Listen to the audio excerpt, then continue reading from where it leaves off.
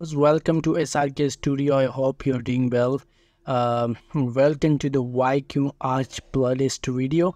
In this video, we are going to learn that how can we draw the plane of the arc stair, spiral stair, and Autocad. It is now very easy with the Yqarch plugin to draw the arc stair, spiral stair, in Autocad fastly. So let's get started. As you can see, this spiral stair. So how can we draw this? The command is basically LTA. If you can't find the command LTA in your AutoCAD, you need to install the Yqarch plugin. Then this command will appear in your AutoCAD. So the command is LTA. Just type LTA here and enter. Now as you can see, the window is open over here, and there are some options, the parameters. You can change these parameters according to your choice. So as you can see, it is clockwise and anti-clockwise, and there is a radius. You can see the radius is the outside radius. You can change this to 60, and there's a you can change it to 70, and there is an inside radius. You can easily change this, and you can also change this.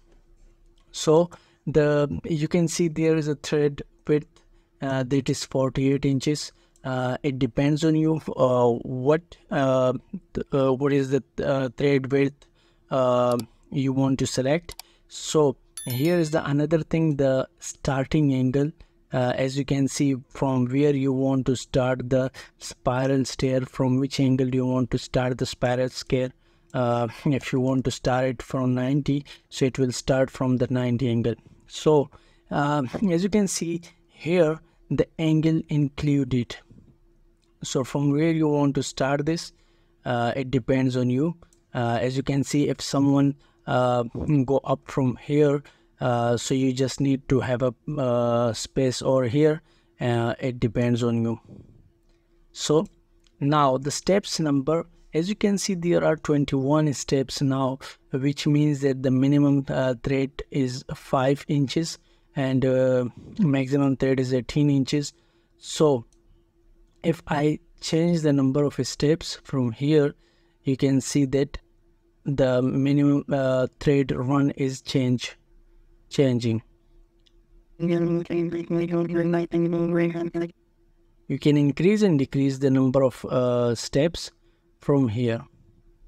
And now all the parameters have been set, and this is the another thing. If you want this spiral staircase in a group, so you just need to select this one and then click OK.